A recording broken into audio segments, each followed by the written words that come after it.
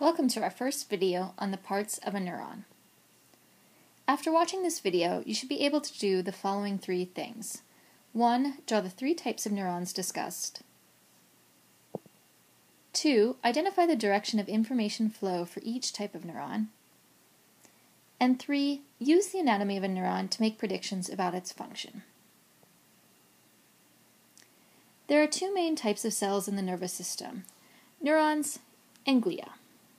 Neurons are the most recognizable cell type, and the majority of this course will focus on neurons.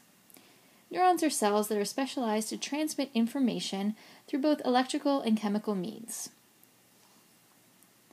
The first section of the course will focus on how neurons use ion gradients to propagate signals in the form of action potentials. The second section of the course will focus on how neurons use chemical neurotransmitters to pass along their signals to other cells. The second main cell type are called glia. These include oligodendrocytes, astrocytes, and Schwann cells.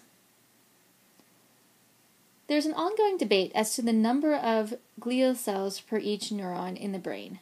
Textbooks often quote about 10 glial cells to one neuron, but numbers seem to vary by brain region and the method used to count the cells. In any case, glia perform important functions in the brain, including providing structure and creating the myelin sheath that speeds action potential conduction velocity. Schwann cells provide the myelin in the periphery, while oligodendrocyte cells provide the myelin sheath in the central nervous system. Astrocytes, shown here, help to set up the blood-brain barrier. Glial cells can also regulate synapses and neurotransmitters, respond to injury, and likely perform many other vital functions that neuroscientists are only now starting to uncover. The three main parts of any neuron are the dendrites, cell body, and axon. The cell body, or soma, shown here, is the metabolic center of the cell and the main site of protein synthesis. The dendrites and axon are the two processes that come out of the cell soma. Dendrites receive information from other cells and form the postsynaptic area for many incoming synapses. Dendrites often contain dendritic spines, shown here, which increase the surface area for synaptic connections. Each dendritic spine only receives information from one axon. This isolated part of the dendrite then allows for a synaptic microenvironment that in many cases can be quite plastic and is thought to be involved in learning and memory. The axon is the process that conducts the action potential towards other cells.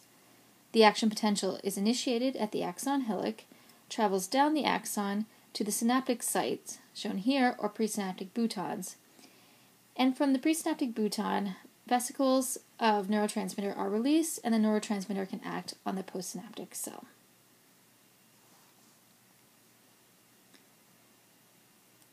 There are three main types of neurons: bipolar, pseudo-unipolar, and multipolar. The normal direction of information flow is from the dendrites to axons in all three cell types.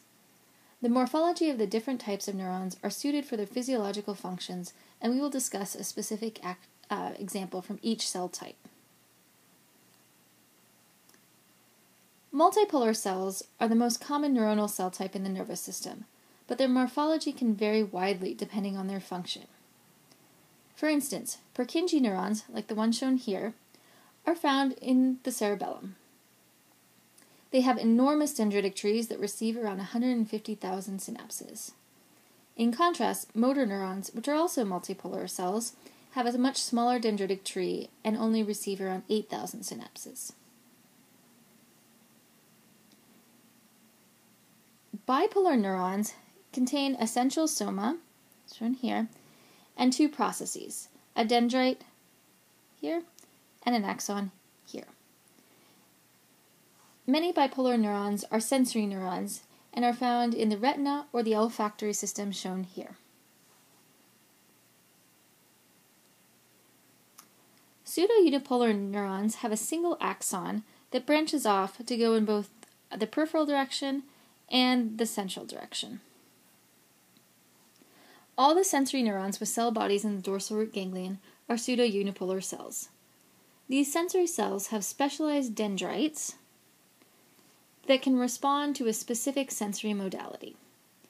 For example, the muscle stretch receptors, shown here, have dendritic processes that wrap around muscle fibers. When the muscle is stretched, the mechanical deformation of the membrane causes the generation of an action potential, which travels towards the spinal cord. That concludes our first lesson. Please remember to complete the online quiz.